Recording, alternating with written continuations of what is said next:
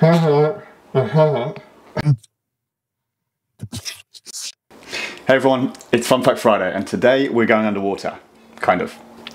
I recently went scuba diving for the first time in a little while and was unfortunately reminded about the importance of ear equalization to avoid damage to our eardrums.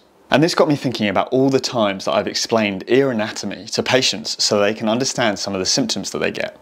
So I thought I'd bring the lesson to you, and I'm even going to show you a video of my eardrum and the damage I caused. Don't worry, it's very mild. When we talk about the ear, we refer to it in three distinct structures: the external ear, the middle ear, and the inner ear. The external ear is the part you can see and the ear canal. This funnels sound towards our eardrum. The middle ear is an air-filled chamber with three of the body's smallest bones, or ossicles, connected to the eardrum, or tympanic membrane.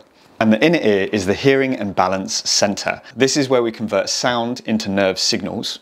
And it's also the hideout of our three semicircular canals, which help us understand where we are in space and manage our balance. Now, we've all experienced pain or even just a pressure sensation when we're either driving up a mountain, taking off in a plane, or diving underwater. This is where I left out the key detail. The middle ear is an enclosed space, which means that as we increase the pressure by, say, going underwater, it can't shrink to adapt. Instead, we feel that pressure on the eardrum, the tympanic membrane, and it stretches, which causes us pain. But this is where the hero of the story, the Eustachian tube, comes in. The Eustachian tube actually connects from the middle ear to the back of our throat. It provides a sort of release valve. And we can open this tube when we swallow, yawn, or do what's called the Valsalva maneuver, where we forcibly apply pressure into the Eustachian tube to open it up. Now, I wasn't very good at equalizing, especially my right ear, which meant as I changed depths underwater, more pressure was applied to that eardrum, and it actually got quite painful and quite red.